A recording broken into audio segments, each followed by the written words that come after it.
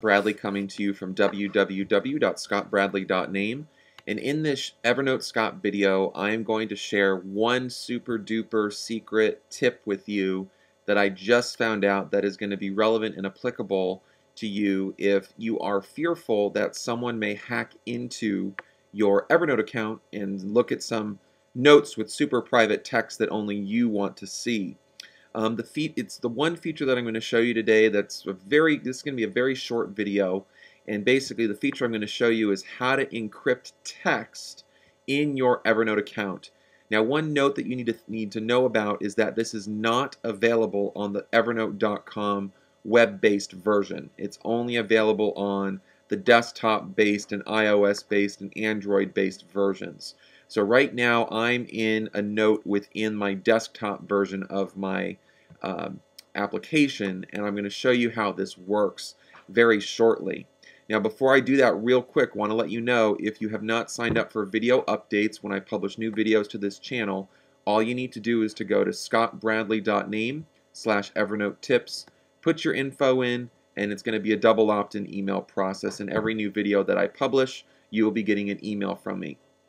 So, if you want to encrypt text in a note, here's exactly what you need to do. Again, I'm kind of having fun here.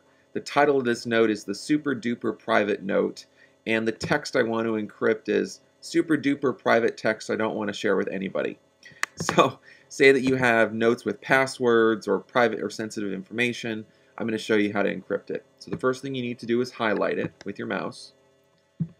Right-click the text, and you're going to see this little option here that says Encrypt Selected Text. You're going to want to click that, and it's going to pop up a little window. Now at the top here it says Choose an Encryption Passphrase, and note the passphrases are case sensitive, so just for the sake of the illustration, I'm going to put the word test, T-E-S-T.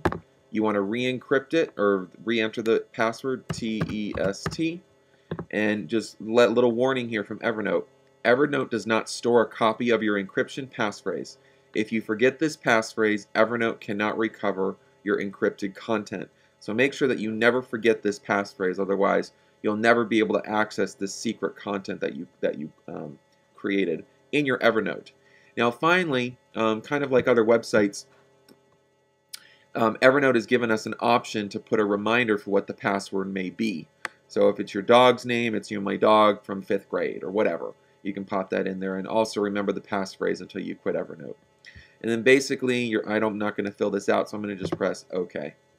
So as you can see here in the desktop-based version, it's now showing this little option, and it's encrypted content. And say that I go and I wake up the next day, I'm like, okay, I need to look at this encrypted content. Here's how to get to it. All you do is hover your mouse, click it, you say Show Encrypted Text. It's going to pop up a little window saying put in your password, and I'm going to put T-E-S-T, and it's going to be OK. And there's my text. Super duper private text I don't want anyone to see. So that is the one feature I wanted to shoot and show you in this video. I think it's really valuable, especially if you do use your Evernote to store some very private and sensitive information. And that's pretty much it for this video. I said it was going to be very short, so I wanted to live up to my word. Again, if you haven't signed up, go to scottbradley.name/Evernote tips for future videos. And I look forward to creating the next video for you, and I hope you have a great rest of your week and a wonderful weekend. Talk to you guys soon. Bye.